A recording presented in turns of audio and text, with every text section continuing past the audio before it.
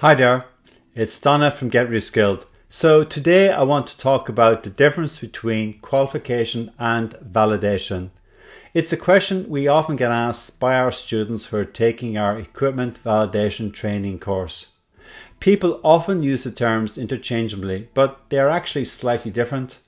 In simple terms, both mean checking and testing equipment or processes to make sure they work properly.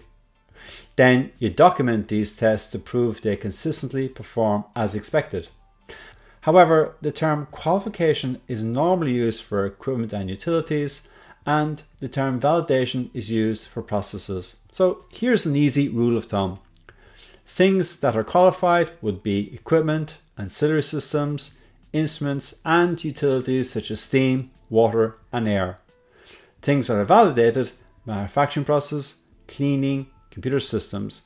Hence you get process validation, cleaning validation, and computer system validation. Generally, qualification comes first. You need to qualify the equipment before you can validate the process running on that equipment. Well, hopefully that clears things up.